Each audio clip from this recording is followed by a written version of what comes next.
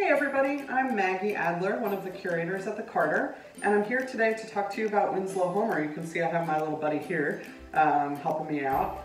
Homer was one of the great artists of the 19th century, and in the late 1880s he did a series of paintings that were about sea rescue, one of which was called 8 Bells. 8 bells in nautical terms is the end of a watch. So sometimes noon, sometimes that's noon, 4 o'clock, 8 o'clock, or midnight.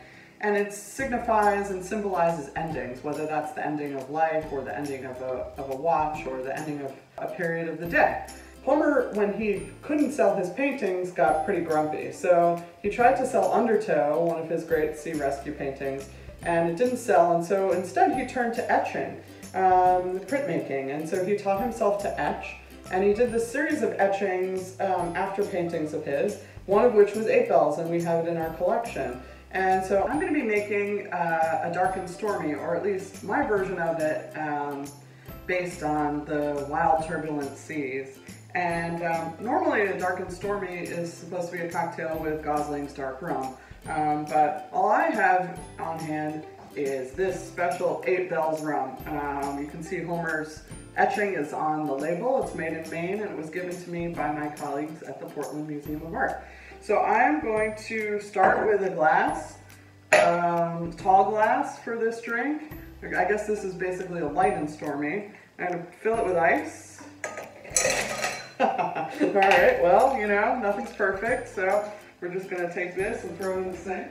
So I'm going to fill it with ice, and then I'm going to put in 3 ounces of ginger beer. Make sure it's ginger beer, not ginger ale. That's what was playing with the ice cubes. So I'm going to open this ginger beer and put in 3 ounces. I'm just guessing here. 3 ounces of ginger beer, and then 2 ounces of dark rum. In this case, light rum. Yeah, it looks good. I can measure it. I have this little measuring cup here, but I just forgot. Okay. And then I'm going to cut up a lime. I'm going to use my handy dandy squeezer. It's supposed to be a ½ ounce of lime juice. Put that in there. That looks good.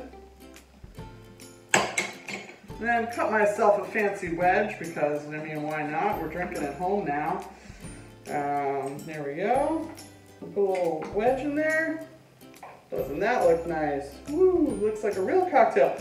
And then because I'm going to do a little riff on it, I'm going to take my mint plant, cut a little bit of mint off, kind of squish it up, toss that in there, and muddle it around.